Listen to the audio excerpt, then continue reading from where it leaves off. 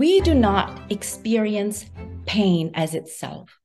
We experience pain as how we carry it. So all of our lives, we've been taught to carry pain in a certain way, depending on our family, our culture, our society, and so on.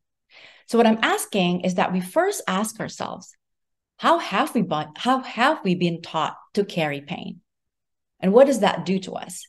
If it makes us feel even worse, then let's consider the alternative. So here's what I'm suggesting. Let's carry it in a more feminist way.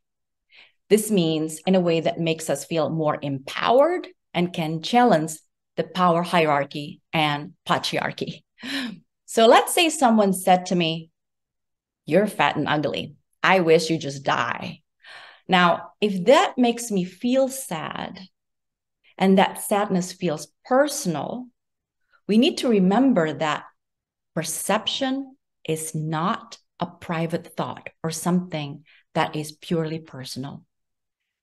It is deeply influenced by the dominant ideology of the time and serves its interest instead of our well-being.